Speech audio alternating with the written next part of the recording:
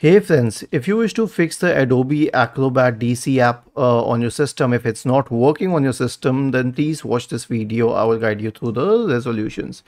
So let's try opening it first. It does open on my system, but if it shows some problems, then terminate the process and restart your computer. So how would you do this? Search for Task Manager in the Windows search bar and open the Task Manager window. Now wait for the list of apps to load. Right click on Adobe Acrobat and End Task. Then close this and then search for Adobe Acrobat once again and open it. It usually works. After this, you can search for Adobe Acrobat and right click on it and select Run as Administrator. And this time it may also run.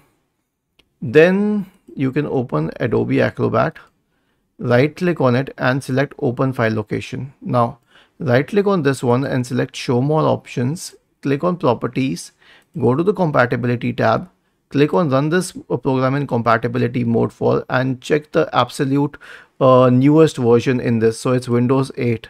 Click on Apply and then on OK and then try to open it. The next solution will be to repair this app. Right click on the Start button and select Settings from the menu. Go to the Apps tab on the list on the left hand side. Select Installed Apps on the right pane. Click on the three dots associated with Adobe Acrobat and select Modify. This will open the Modify page. Click on Next, Next, and then Install. And it will start modifying and repairing the app. And the last solution is obviously to reinstall the Adobe app. But before that, we will terminate any process associated with it. So open the Task Manager once again and check if there is any process associated with Adobe here. Okay.